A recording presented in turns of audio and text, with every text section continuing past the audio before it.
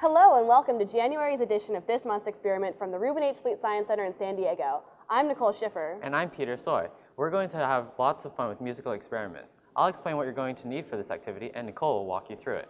For this activity, you'll need a rubber band, a clothespin, and some tape. Does it have to be masking tape? Well, we're using masking tape today, but you can try it at home with different types of tape and try to see what types of sound that you get from your instrument.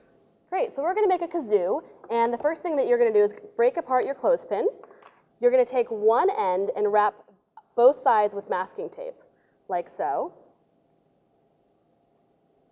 So once you've done that, you'll have one side with masking tape and one side without. You're going to put the two flat ends together. Actually, sorry, before that, you're going to wrap the rubber band around the side with the masking tape, and then you're going to put two flat ends together. Then you're going to wrap the whole thing with a rubber band, and then all you have to do is blow through it. So how does this work?